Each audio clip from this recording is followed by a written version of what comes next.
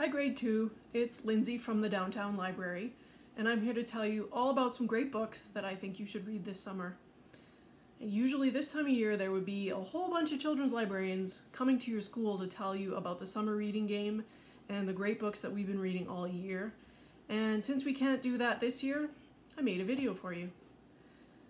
Now we will be doing the summer reading game, but it's going to be a little bit different than it has been in the past. So make sure you keep checking our website, SAPL.ca, for details about the summer reading game and how you can play this year. The first book I want to tell you about is a graphic novel called Tiger vs. Nightmare by Emily Tetry.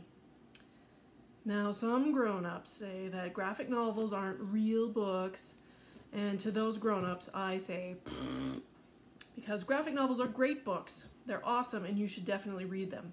If you don't usually read graphic novels, I think you should give this one a try. It's about a tiger and he has a terrifying nightmare, and it happens every night. He's so scared, he can't sleep, he doesn't know what to do. And eventually he realizes that the only way to get rid of this nightmare is to face it.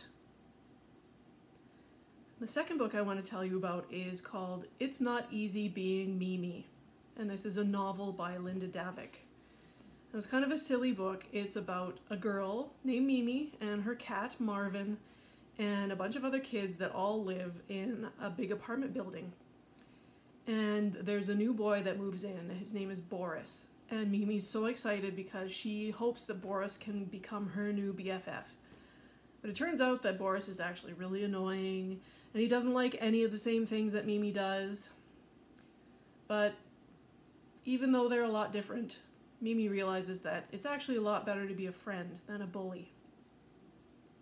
Now the last book I want to tell you about is a non-fiction book. That means it's information. And it's called The Cockroach by Elise Gravel. Now cockroaches are pretty gross, but when you read this book you're going to realize that they're also pretty cool and they can do lots of amazing things. And just because it's a non-fiction book doesn't mean it's boring. It's a really fun book, and it's sort of like a mix between a graphic novel and a regular book. So lots of great pictures and fun facts, and I think you'll really like it.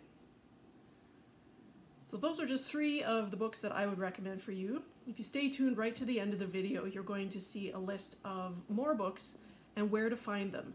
There might be some that are available just at the library. There might be some that are available online on Libby. And hopefully we'll get more of those online for you so that you don't have to leave the house. Thanks for listening, and hopefully we will see you soon at the library. Until then, if you want recommendations for more good books to read, you can send us an email at jsapl@sapl.ca. That's JSAPL@sapl.ca. Tell us how old you are, what grade you're in, what you like to read, and we'll come up with a list of books that we think will be great just for you. So until we see each other again, take care, keep washing your hands, and keep reading. Bye.